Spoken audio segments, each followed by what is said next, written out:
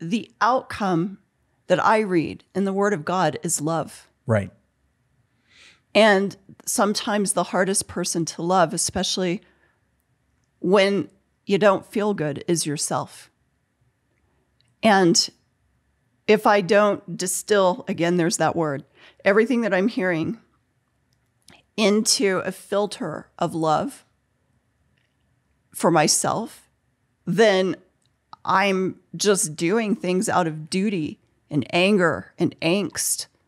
And I have to get right in my relationship with God. And when I say right, I mean not work for something. I mean surrender and fall into his arms of grace. It's a position. And every day. Yeah.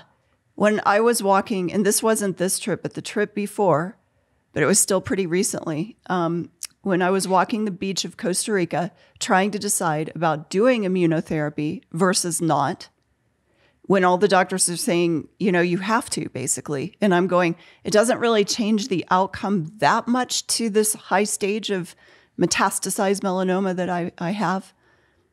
And I'm just begging God, give me an answer. I want it to be clear, God. I want to hear what you want me to do. Do I do it? Do I not? If I don't do it, is it faith? If I do it, is it faith? Am I sinning? Am I not? I mean, it's like this mental thing of, it was a gymnastics that I don't even think God he was laughing, probably going, okay. Hold on.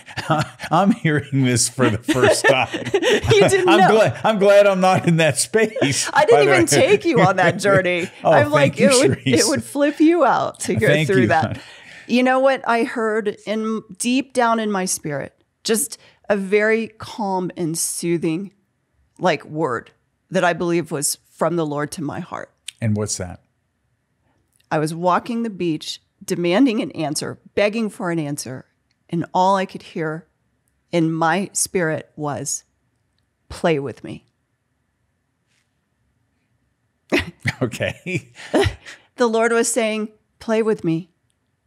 Use that childlike faith. Like how I interpret it is just play. He's not trying to give me an answer when I'm begging him the most. What he's wanting me to do is enter into a relationship of play, of curiosity, of childlike wonder, of faith, of joy.